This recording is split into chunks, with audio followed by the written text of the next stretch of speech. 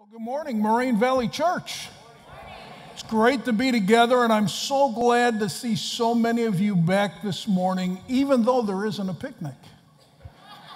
I say that because, I used to speak at the mission, the Pacific Garden Mission, when I was a student at Moody, and they would come and listen to you preach because they knew they were getting food afterwards. And so I'm so glad you guys came, even with no promise of food today. You still came here to worship the Lord, so we're so excited to be with you. How many remember the message a couple weeks ago on encouragement? We talked about finding a firm foundation in Jesus. I want to thank so many of you that encouraged me last week about that picture that was for the second place team. As people come up and said, Pat, you used to be so good looking. And I said, now wait a minute, used to be.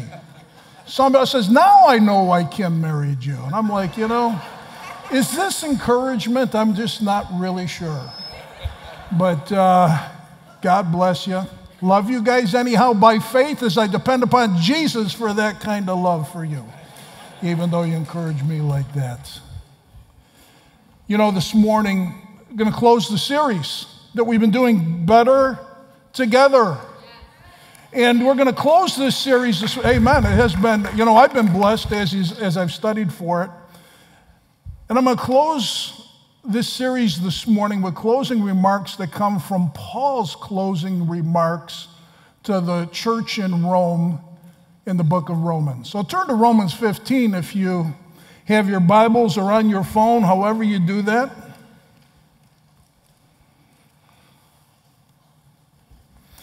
And in this section, Romans 15:14 on, Paul makes a transition as he's closing the book, and he starts to talk to them about his ministry, both his current ministry and his future ministry.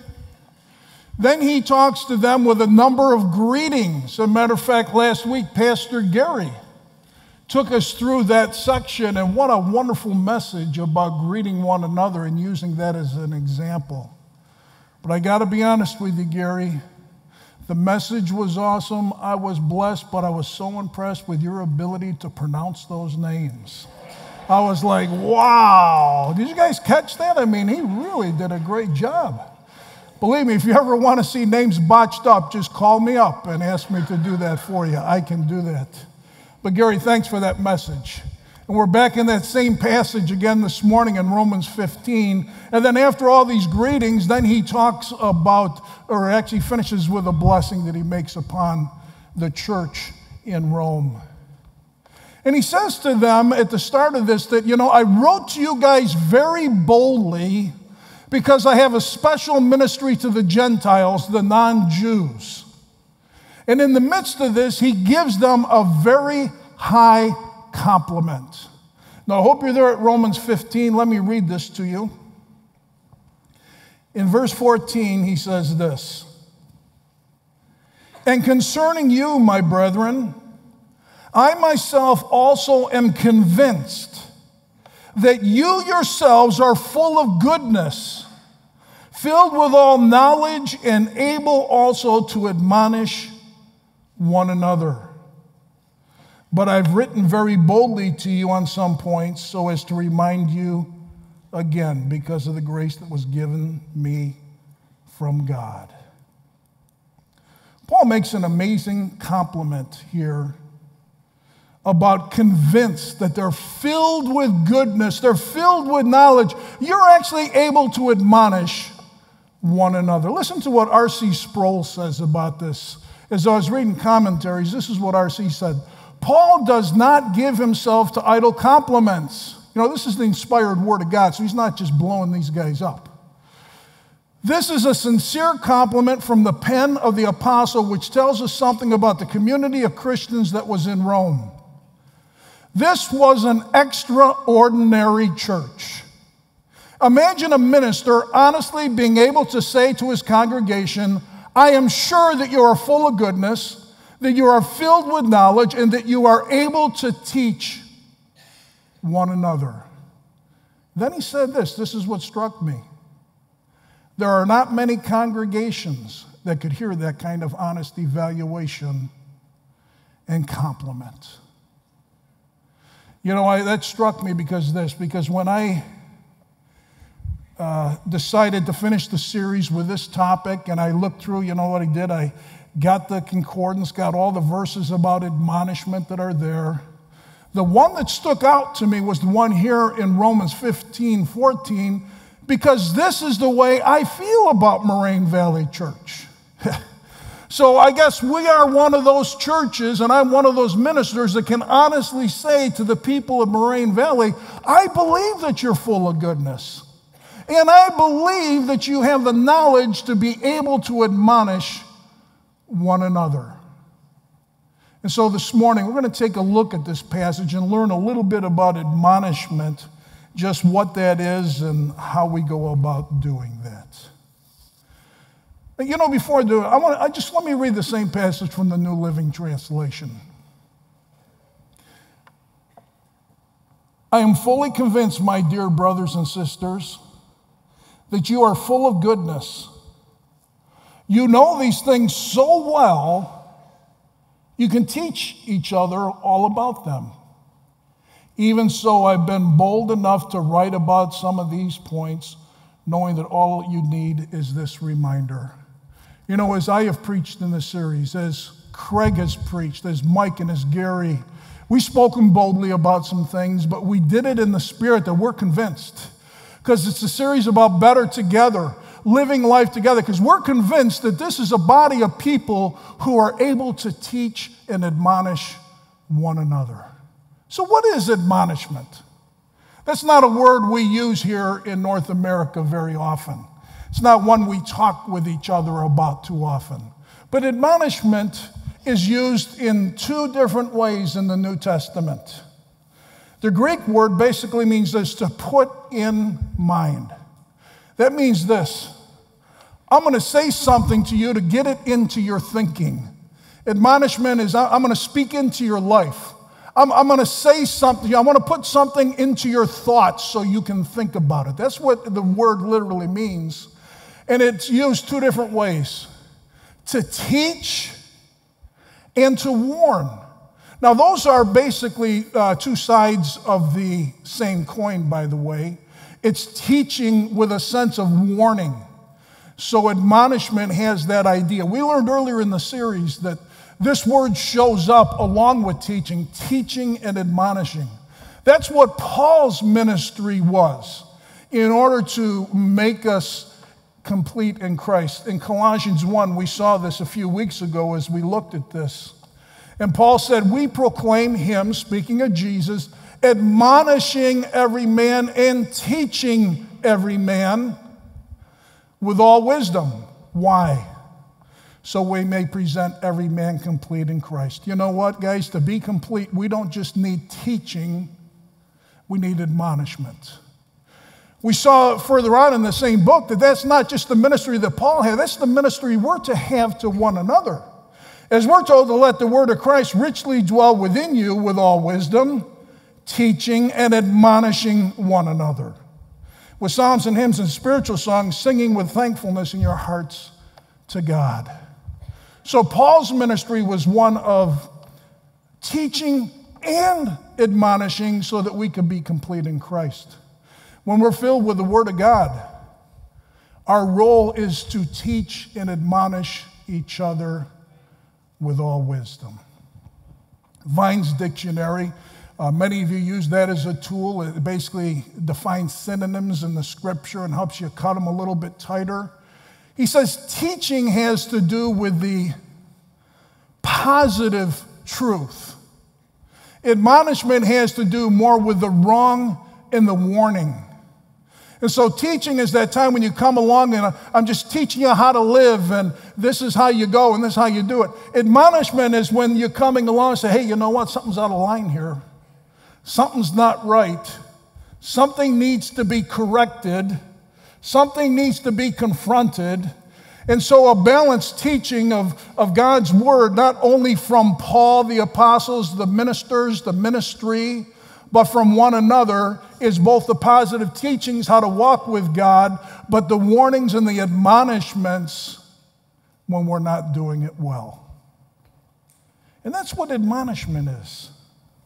It's advising others about their life with a special emphasis with, hey guys, something's a little bit out of whack here that needs to be adjusted. Now, when you look at Romans 15:14, we see two qualities that go hand in hand with admonishment. Let me say this. If we go to a brother or sister whose life might be a little bit off, and we don't do it with these two qualities, there's a good chance it won't be received well. And see if you can pick them up as I read this passage again in Romans 14. And concerning you, my brethren, I myself also am convinced that you yourselves are full of goodness, filled with all knowledge, and able also to admonish one another. There's two qualities that we're to be filled with, not just to have a touch of, not just to have a taste of, but these qualities, if I'm going to go to somebody else's life and seek to correct them about their walk with Jesus, these are qualities that need to be controlling my life and filling my life and influencing my life, characterizing my life. So when you look at that person, you say, hey, that person's full of goodness and they're full of knowledge. So these aren't just, hey, I know the definition of it or I know the Bible verses about it. It is so worked in your life that now your life is controlled and influenced by goodness and knowledge. So what's goodness? Again, goodness is a two-sided coin. One side is the positive, good, moral qualities. The other side is the disposition that somebody else has good in their life. I want their best. They're both sides of the coin are important because, goodness says I have a moral quality to my life that is Christ-like. Matter of fact, you realize that goodness is one of the fruits of the Spirit. And so it's not just something that we get on a character program and change and say, it becomes as we rely upon the Spirit of God who lives in us and He manifests His life through us, goodness becomes a part of our life. And so, somebody that has goodness, one thing it shows is this. They somehow figured out how to walk with Jesus in such a way that it's actually coming out of their life. And so somebody who's going to come and correct you in your life is not going to be somebody who you want that shows nothing of reality of Christ in their life, but somebody that shows the goodness of Christ. And the other side of the coin is the idea that there is a disposition towards wanting good for you. So I'm not here to blast you because I'm out of patience because you bugged me. You following me? But out of goodness says, I'm concerned for you. I'm concerned for your life. I'm concerned about the direction you're taking. Do you realize long term where this is going to take you? And so the first quality that goes hand in hand with admonishment is a sense of goodness. Their life is living it, and they have a concern for your best. But the second quality in this passage is this. Look back at the text, Romans 15:14. And concerning you, my brethren, I myself also am convinced that you yourselves are full of goodness, filled with all knowledge, and are able also to admonish one another. The second quality is this, knowledge. They're filled with knowledge. Now, what this doesn't mean is this. I got a liberal arts degree from a college, so I have a lot of knowledge about a lot of things. That is not what he's talking about. He's not even talking about having a degree in counseling so I have the understanding and the skills to know how to take somebody someplace in a therapeutic sense. That's what he's talking about. He's talking about knowledge of the Word of God. The life-changing, powerful Word of God. And this is somebody that is filled and controlled with the knowledge of God's Word. We just learned in Colossians 3:15, we reviewed it, we saw it a few weeks ago, that when a person is filled with the Word of God and it's dwelling inside of you in such a way that it's changing your life, then it shapes and gives direction to the admonishment and the teaching that we give to others. It flows out of a knowledge of God's Word. Admonishment is built on the foundation that I'm going to bring to somebody counsel and advice that is consistent with this book. Not my best ideas and not the latest theories in the world, but what God says. And you know what? God's Word is eternally relevant. There is nothing more relevant than God's Word. It has been relevant since the first day of creation. It'll be relevant into eternity. And we bring to people the most relevant, powerful message that is possible, and it comes from this book. Now, if you know this book, it's not a rule book. It's not a guideline with steps on how to live a better life.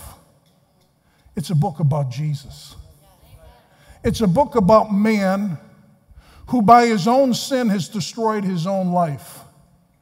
And he's been running his own life his own way. And there's an emptiness, and there's a lostness, and there's a darkness to their life. And they're wandering around this world. And what God did is he sent his son Jesus, who is fully God, and became fully man. And he lived a perfect life on this earth to prove that he is the only holy one who is qualified to go to the cross and for my sins and your sins to be placed upon him. So that as my substitute, taking my place for what I deserved at the cross, Jesus took my sin and he died for me. And the Bible says when I put my faith in what Jesus did for me at that moment, I become a brand new creature in Jesus. But it doesn't stop there with just a ticket to ride to heaven. Because what happens is the moment we put our trust in Jesus, our old heart that didn't understand the things of God, didn't want to go the ways of God, could have been very religious and moral, or could have been very deviated and perverted. It doesn't matter. That heart that was not responsive to the way that God says life is in this Word through Jesus Christ, he took that heart out and he put within us a brand new heart. And inside that brand new heart, he put his Holy Spirit to cause us to walk in his ways and to be careful to walk in his ways. And so how do we live now? Galatians chapter 2, verse 20 says this, the life that I now live in the flesh, I live by faith in the Son of God who loved me and died for me. The context of that, no longer under the law, I died with Jesus, and now Jesus is my life. So how do we live as Christians? Guys, we live depending upon the one who lives in us. We no longer live by the laws in the Old Testament that God gave to Israel. We now live in dependence upon Jesus and the teachings of Jesus we learn about in the New Testament. That's how our life is shaped. And so when I come to somebody and admonish them, it's that foundation that I'm walking with as I come to somebody. I'm coming to them with a story of God in the Bible where Jesus is the Academy Award winner of the story, so to say. And I help people see their life in the context of Jesus and his word and his ways and depending upon him to live out his life. That's what it means to be filled with knowledge. Not just have a Bible verse I can quote somebody and get somebody in the corner like a club that I beat them into the corner and they have to submit. But it's somebody that understands the person that this book is writing about and telling us about and telling us that our hope is in Jesus. See, the Word of God is life-changing and it's powerful. Hebrews chapter 4 says this, the Word of God is alive and active and sharper than any two-edged sword. Guys, God's Word, this book, in the hands of the Holy Spirit, when it gets inside my life, it's alive, it's living, it's active, it's going to be working me. It's sharper than a two-edged sword. It's able to pierce as far as the division of my soul and my spirit, of both joints and marrow, and able to judge the thoughts and motivations of my heart. Jeremiah 23:9 says, the word of God is like a fire. Guys, all you have to do is look on the news and look at some of these fires out west. Devours everything in its way. And guess what the word of God does? Like a fire, it devours the stuff of the world. It devours the stuff of the flesh. It devours the stuff of Satan that's in our life. Like a fire. And then he says in Jeremiah 23:9, this word is like a hammer that shatters a rock. You got strongholds in your life. You're saying, man, I don't know how to get rid of these things. I don't know how to do it. Guess what? God's word is like a sledgehammer coming down and shattering those things in pieces. You go on, and the scripture says in Romans 12, the word of God transforms us. That means it changes me at the core of my being. From the innermost being, something inside of me changes. And as God's word gets in me, it's alive and active and working deep down, it literally changes the person that I am. Romans 15 says the word of God gives encouragement and hope. You going through a depression? You discouraged about your circumstances? Guess what? It's in this book we'll find the courage to continue and the hope. Psalm says that this book causes that soul that is flat and dry to rejoice, to be restored and revived in the Lord. Psalm also says that this book is able to make someone wise. That's the skill of living. That's what wisdom is. How do you live life skillfully? The beginning of wisdom is the fear of the Lord. You want to live life skillfully, you need to understand that's by trusting in God himself. And this book gives wisdom. It gives light in the dark. It says, you know what, I don't know what to do. I love what Psalm says. God causes a light to arise in the darkness for the upright. God will bring a light through his word where we say, I don't know what to do. I don't know how to handle this. I don't know what's going on. His word will give us light. The scripture says in Psalms that his word will give us understanding. We say, I just don't get it. I don't get why they act that way. I don't know why I act that way. I don't get why the world's like this. I don't get, you know what the scripture says? It'll give you understanding, so now I get it. You go on, and you see in the book of John that the word of God is able to sanctify us. That means to deliver us from the present power of sin in my life. It means these things that are enslaving me in my life. The word of God is able to help deliver me from them.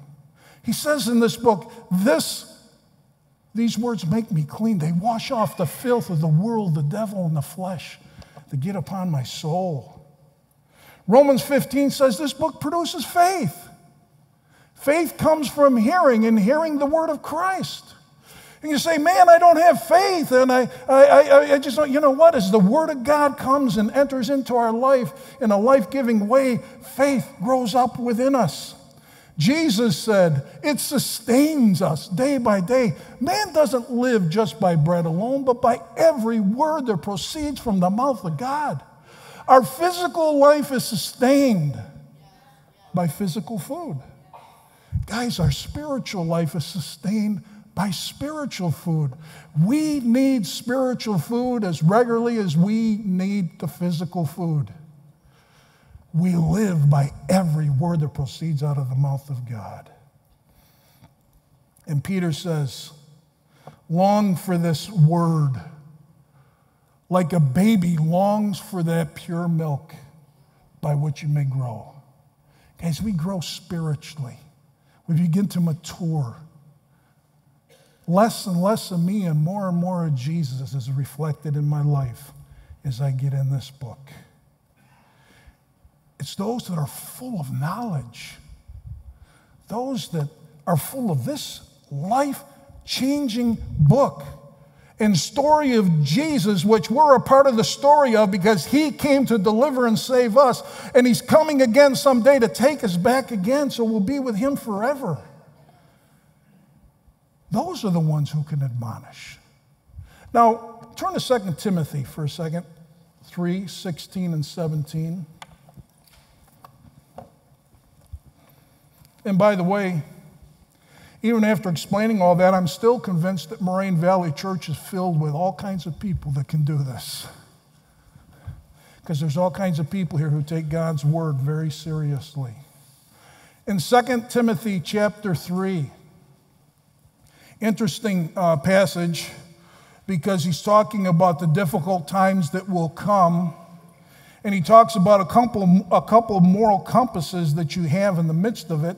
One of the compasses was Paul himself, who Timothy was able to watch his life and learn from him all kinds of things. But then he talks about the Word of God. And he says this in verse 16. And all Scripture is inspired by God. That basically means it came from God. God breathed. It came right out of God's own heart. All Scripture is right from God and profitable for teaching, for reproof, for correction, for training in righteousness. You know what it means is this. This book is profitable for us because it comes from God. It's God's words. It's not the world's or my best ideas. These are God's ideas. This is God's word. First thing is it's profitable to teach me how to walk with God in this world.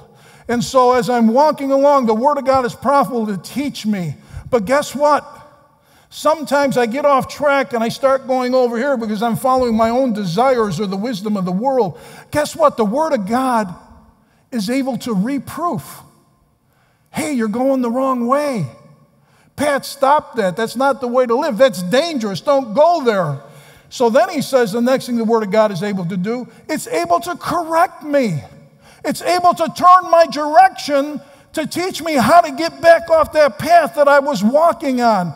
And so as God's Word taught me how to walk with God, God's Word convicted me when I got off the path, God's Word teaches me how to get back on the path. And then he says, it's profitable for training in righteousness. Guess what? This book teaches me how to stay on the path and train me. So the next time that temptation comes or that pull, I don't get sucked in. But God has trained me how to continue to walk on His path. This is what God's Word is powerful for. This is what it's profitable for. And then he says this in the next verse. So that the man of God, the woman of God, may be adequate, equipped for every good work. Guys, this book will equip us for everything God's calling us to do, including admonishing one another with His Word. And you know what? God's Word in the hands of God's people, by God's grace, can make a big impact upon somebody's life. Guys, as a gift from God, that He puts His Word in our hands as we depend upon the Spirit and we bring the Word of God to others, God's going to change lives. People are going to be saved. Believers are going to be corrected or trained or taught or warned. You know, just recently, story, our good brother Den Georgopoulos was in Palos Hospital for a triple bypass. Den, it's good to see you with us today, brother. We love you, one of our elders.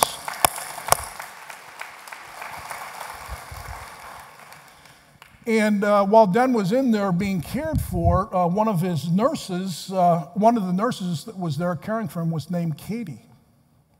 And Katie was ministering to Den, and in this process, Den began to ask questions about Katie's relationship with Jesus Christ. Now, you got to remember, this is a guy who's facing triple bypass like in the next day or two. In fact, he just found out, he thought everything was fine.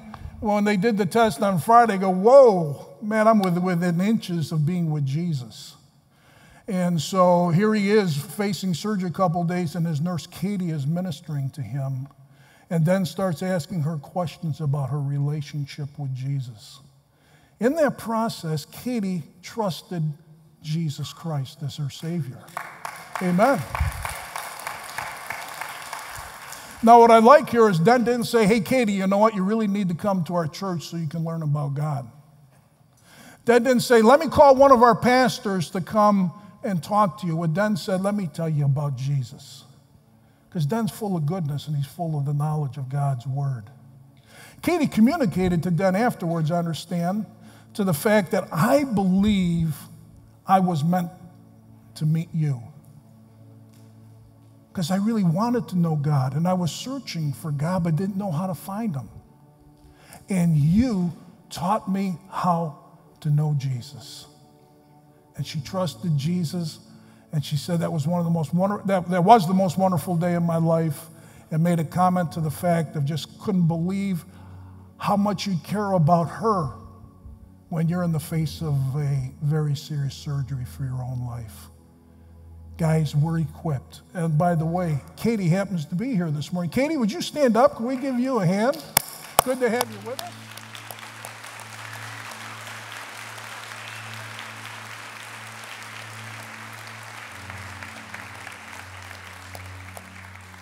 A brand new sister in Jesus because, guess what? Because one of the people, not one of the pastors, said, man, I can tell you about Jesus. Because he's full of goodness and full of knowledge of God's word and able to share the gospel of Jesus Christ. As I was praying this morning with the two brothers that I normally pray with about the service, God reminded me that each one of them at one time had admonished me in my life. One of them was after a funeral. And I remember speaking to this woman who had lost her husband by cancer.